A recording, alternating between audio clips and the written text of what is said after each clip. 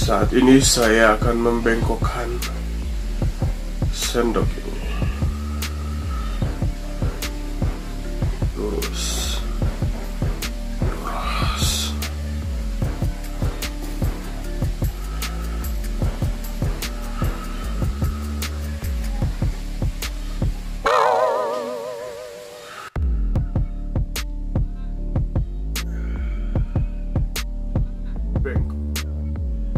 Saya bakal dimarahi ibu saya karena telah membengkokkan sendok ini.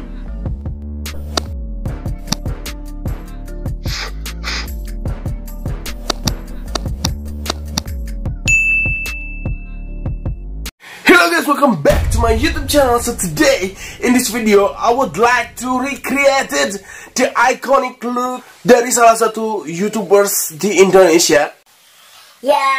Bisa diperhitungkan, sangat diperhitungkan sampai dia bikin buku juga. Gua pengen beli banget bukunya tapi gua nggak sempet, so jadi gue cuma ngeraba-ngeraba doang apa yang kontennya dia bikin. Jadi gue cuma ngikutin dari kontennya dia doang, dari motivasinya dia. Nah, sebelum jadi motivator kayak sekarang ataupun jadi YouTubers kayak sekarang, dia itu adalah magician yang, you know, the best. Tapi, like he said, bahwa dunia permajikan di Indonesia itu memudar. Jadi sekarang dia beralih ke YouTube karena YouTube duitnya banyak. Nah, I hope I can follow his footstep. Jadi maka dari itu, sebelum kalian leave, please subscribe, like, and share video ini biar gua banyak duitnya. Enggak sih, biar gue lebih kreatif aja, biar gue lebih produktif, and biar otak gue nggak biar otak gue nggak isinya kotor doang. So dia itu dulu bermake up, sulahnya segini, dan dia selalu menggunakan pakaian hitam, dan dia selalu pakai fake beard and thick eye makeup. Siapa lagi kalau bukan? Yeah, I'm going to recreate this look, Master Corbuzier. Oke, gue gak bakalan full ngikutin looknya dia banget. Gue cuma mau recreate the, you know, on the facial area, di daerah wajahnya aja. Karena gue gak mungkin dong botakin kepala gue sampai segini. Orang mana yang mau botakin rambutnya sampai segini kecuali ya the master himself.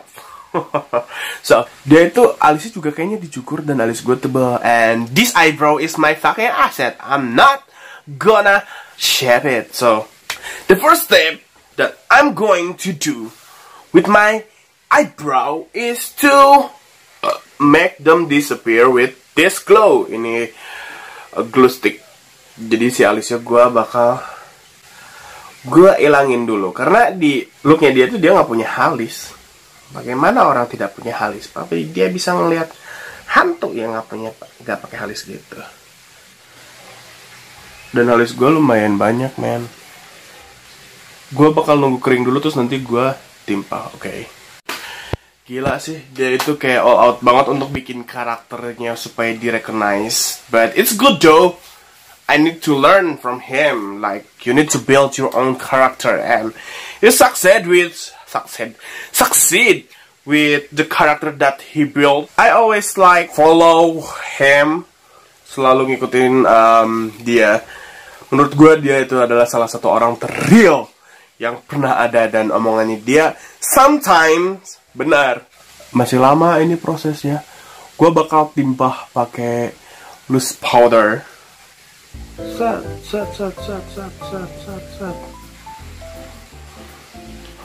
I know this technique dari Drag Race. Kayak banyak banget tutorial untuk menghilangkan alis. Sobat insecure sama alis ini, tapi kesini-sini malah jadi my favorite part of my body. Setelah gue pakai loose powder, gue mau timpah lagi pakai concealer, because you want to look like a hairless rat. You know what I mean? Tap sampai beneran botak. Udah selesai dengan ininya. gua mau cover my face with thick foundation. Karena lihat sendiri aja itu makeupnya tebal banget sih master ini. Gila sih. I really need your tutorial, master. Need to follow yours makeup routine. I think dia juga bakal agree kalau misalkan everyone needs a fucking makeup. Oh my god. Karena dia juga pakai. So, be honest. And now kita mulai ke iconic looknya dia, the eye makeup. Konsepnya tuh ke sini. Tapi kayaknya sebenarnya Master Corbuzier tuh mau bikin eyeliner aja dulu sebenarnya kayak. Awalnya tuh dia bikinnya kayak gini aja nih, kayak gini ya awalnya dan bikin, cuman kayaknya terus kayak ada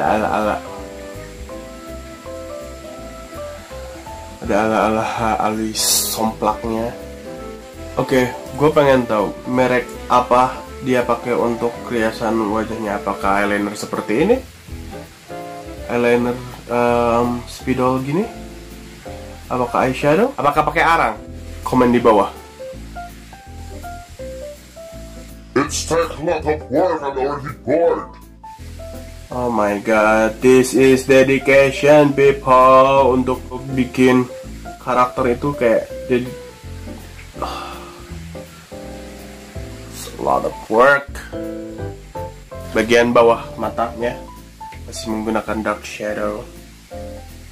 I'm going to do the other half di off camera, so gue mirip Deddy Corbuzier zaman dulu. Gue lebih mirip makeupannya yang ada di Black Swan kayak gini. Okay. Kerja gue bikin sulahnya sedikit lah di sini karena gue nggak mau ngebotakin, jadi gue kasih sulah sedikit.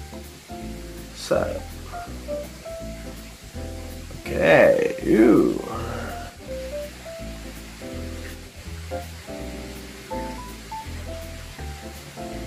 ceritanya sulah.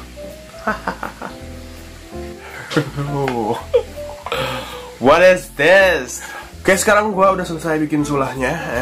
This is good idea, lebih kayak kakek-kakek sih. Terus gue mau bikin apa sih namanya ini, jenggotnya.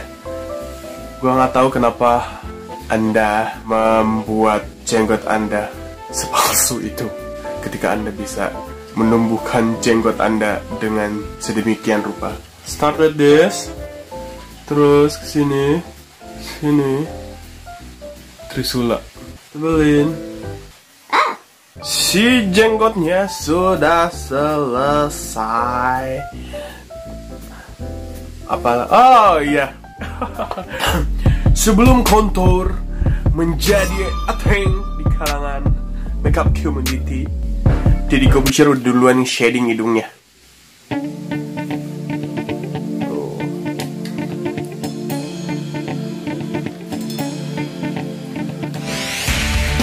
Oke, gue tahu dia untuk lip si bibirnya nggak diapa-apain, jadi begini aja. Padahal mah bisa di lipstikan.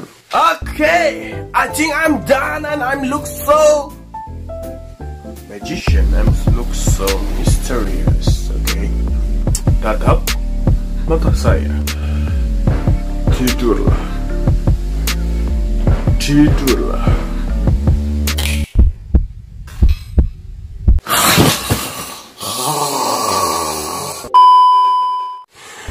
Thank you so much guys for watching. I really enjoy making this video. The process is so fun. Playing the character is so fun. Kayaknya gue sudah menemukan, bukan sudah menemukan sih, untuk pertama kalinya gue having fun with this. And it's such a look. And kalau misalkan mudah-mudahan Master Corbuzier melihat video ini, karena saya tulis nama Anda dan wajah Anda di thumbnail saya, please collab bareng Tasha Ferasya untuk creating again this look, karena this look is take so much time, so much effort, so much dedication, and you're the best. So thank you so much guys for watching. Jika kalian enjoy nonton video ini seperti gue enjoy bikinnya, please Jangan lupa untuk komentar di bawah. Jangan lupa juga untuk kasih like. And the most important thing, yang paling penting adalah subscribe. Sampai jumpa di video selanjutnya. Tatap mata saya.